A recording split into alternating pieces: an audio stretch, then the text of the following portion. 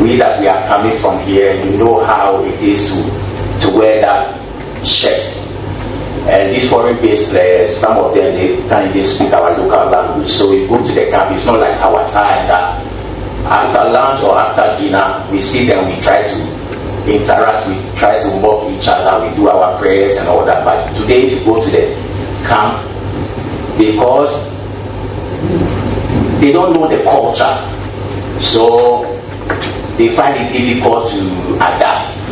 But it's not a matter of respect, or they don't respect the coaches. I haven't seen such a thing. Okay, so our time.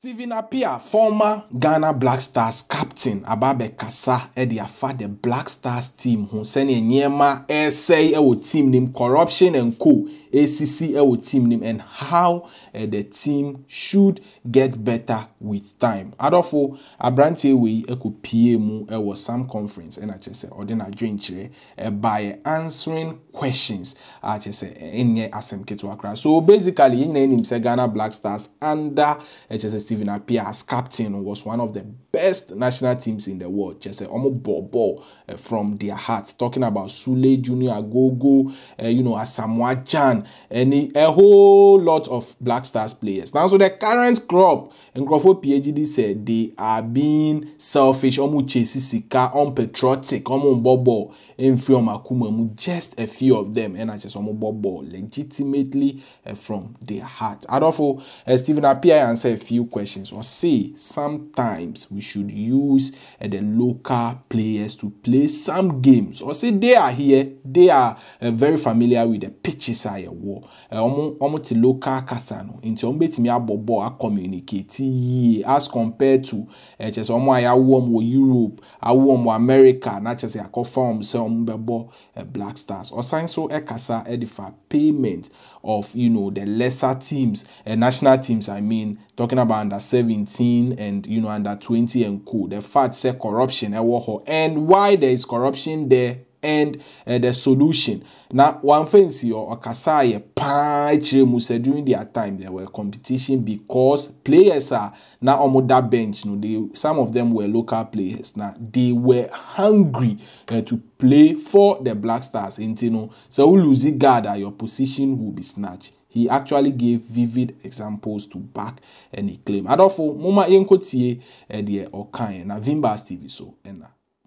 Yes, I think at times some things happen, but I won't blame the players. I would rather blame the coaches because at the end of the day, you are the boss.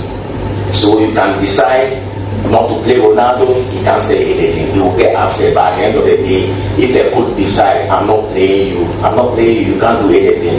So when players you think that players think that they are beyond you, the coach, you have to take certain drastic decisions. Yes, I was then a player, today I'm a coach, so it's two different things. So I'm not a player anymore that you can compare yourself that you are better than me. I'm a coach. So you have to respect my decisions. Those things happen, but I would say that the coaches should be more brave and take certain decisions. Yeah, I mean, such things happen. I mean, if people try to put their pressure under certain, and I think we have to take this very, very serious. You have coaches who go to Blackmore for 6 months, 4 months, and they don't take any salary, only allowance. You have coaches for the Black Stars who are earning so much. Under 70 coaches, they don't take anything. Under 20 coaches, they don't take anything. Under 23.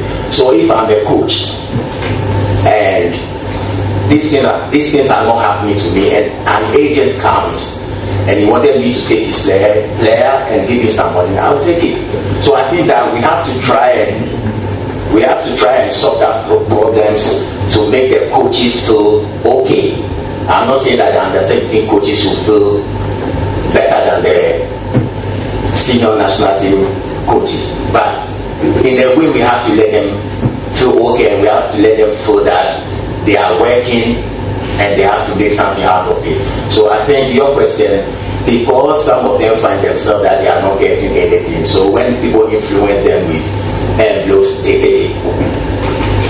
I think it's not only the captain. It's not only the captain. But players who come to the national team, they have to be committed. I'm not saying that. They have to be committed because you have 30-something million population. They are selected 23 and you are part of it. It's an honor. And you have to know that you are representing Ghana. So whatever you have to do to make it work, you have to. For the past 5 years we are struggling. We are not seeing things like that. So I think it's not only the captain. You can be a captain and you can be a good captain, but that doesn't mean that you can win matches. But when you have your colleagues that they are aiming the same goal, I think that's where you can make it. Because my time I was so lucky that I have players that they are aiming for the same goal. We have to qualify for the World Cup. We have to do better. And I think that luckily it happens. So it's not only you, it's about the people you are working with. If they have the same goal as you, it works. Yes, I think we have to give the local players, we have to give them the chance, the confidence to play for the national team. So in our time, maybe there are certain players that looks as if they are key players in the team. We were not key players. We have players like William Ferro and the rest who were pushing us. So we have to make sure that we are not going to allow them to take our positions. For example, when we went to the World Cup 2006, Oseko was a top defender. After the game against Germany, after the game against Italy, the second game against Czech Republic, it was Sheila Alias who was playing for Portugal. He came in and he stamped the position. Brilliant player. You have Abi Mohamed who took Adokwe position, play number 3. Fantastic. So in our time there was a competition. Today there was no competition. So some of the players, they feel so cool that whether they play well or not, they will play. But in our time it wasn't like that. There was a competition. When we played our second qualifier against South Africa in Kumasi, we lost our first game. We beat South Africa 3-0. I scored 2 goals, but I wasn't the man of the match. It was William Ferro who was playing for Liberty Professional. So this is the difference. Today we don't have such things anymore. We have our players now running to go to Tanzania. It's a shame. They should rather come here. We have our players now going to Sudan. When we played against Niger, the number 7 who was the best player on the pitch, who played for Niger, is a Ghanaian. We have a striker who won the Goal King in Ghana Premier League because he didn't get a chance. Now he's playing for Togo. So we have to give our boys, we have to give them the chance. And because today our league is not attractive, that's why they are running and going to other countries. Why? Because some of the boys are earning 300 cities. They are earning 500 cities. And at times they have to go beyond 5 months.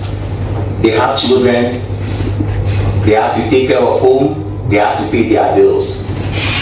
So somebody will come and say, okay, I'll give you $800. They will go. That's why today we even open a free gate Kotoba against Accra Sofo, empty stadium.